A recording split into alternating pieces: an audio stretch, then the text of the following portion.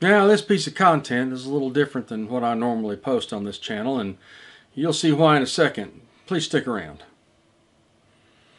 I'm Woody Huffines. I'm the nurse to go in McKinney in Frisco, Texas, and this is Tech for the Untechnical. There was a technological shift in 2002 that made a huge difference in the lives of especially young people. And that's the MMS series, or Multimedia Message System.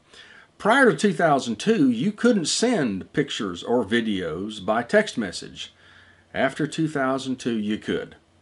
Now, if you were born before, let's say, 1990, this wasn't something that you had to deal with in your formative years. And Lord knows, I'm glad there weren't smartphones around when I was 14 or 15 or 16 years old. I talked to a friend of mine I've known since I was 16 today, and I'm just saying that there's no video evidence of some of the things that we did when we were 15, 16, 17 years old because cell phones didn't exist, and boy, am I thankful they didn't.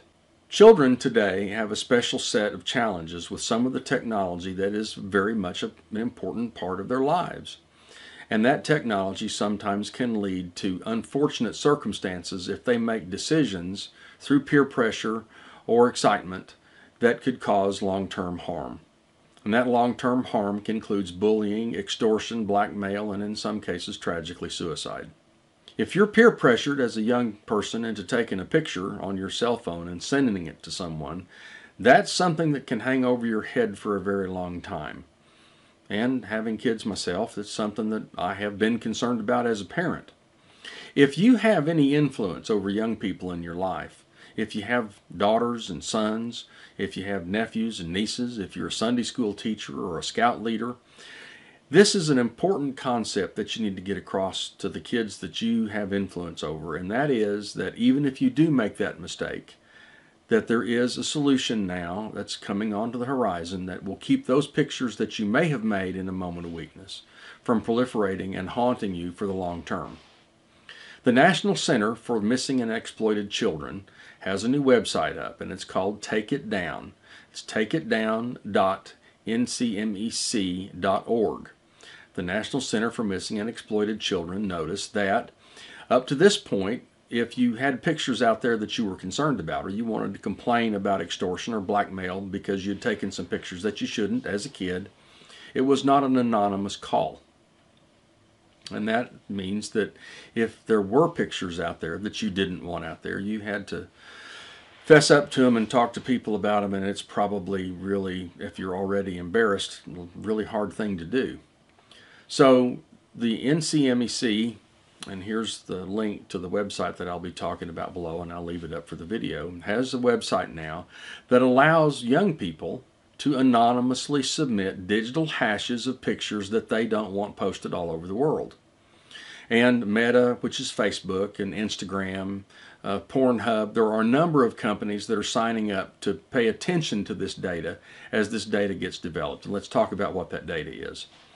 The National Center for Missing and Exploited Children has a database of image hashes or video hashes, and these are digital signatures, like a fingerprint of the file. So if that fingerprint exists in their database and someone tries to post a picture or a video that matches that fingerprint, they can shut it down with the media companies that they work with. Facebook, as I said, Pornhub, there's a wide variety of service providers that are working with the National Center for Missing and Exploited Children to make sure that pictures that could be used for exploitation aren't proliferated and posted over and over again. Now, again, I'm not making any judgments. I'm glad that I didn't have the opportunity to do that. But with peer pressure and other things, it's not uncommon that a young person will take a picture that they don't want posted all over the world. And this is what the National Center for Missing and Exploited Children have done, is they've made a process by which you can submit hashes for those pictures securely, and the picture never leaves the phone. And that's the important point. That's the technical part of this. If you have the opportunity to talk to some young people in your life, you can assure them that if they've got a picture on their phone, or they take a picture on their phone and they don't want it reposted on social media, they have the ability to send a hash to this database so that Facebook and Instagram and other places can compare the pictures that are posted to that database and stop a picture from being posted if it's on that database or it's in that database. And that's the important point here, is that it is anonymous, and if you send a picture to Take It Down at takeitdown.nmec.org, it is not going to show up any place but on your phone. It's just the hash of the digital signature that's up. This is important to me because I have kids, and my kids probably did some things that they shouldn't. And I think it's important that we let kids know that they have some recourse if they make a mistake that doesn't expose their name, it doesn't expose their picture, it doesn't expose anything about them. It just gives us a technological way to make sure that a picture that they are ashamed that they took doesn't show up on Instagram or Facebook. Visit the website below, it'll be in the description as well. And they explain this entire process a lot more fully than I can, and they answer a lot of questions that is beyond the scope of this video.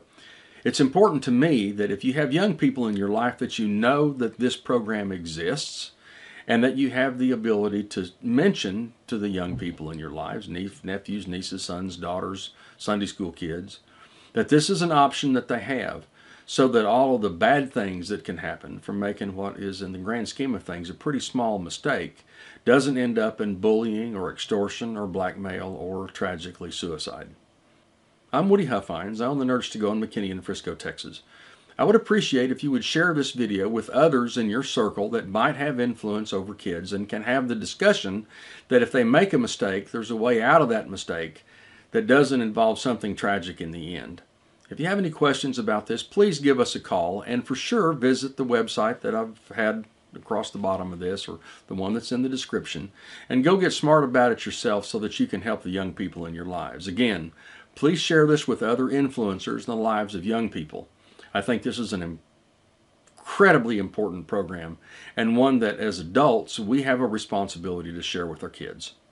Holler if you have any questions, and thank you for listening.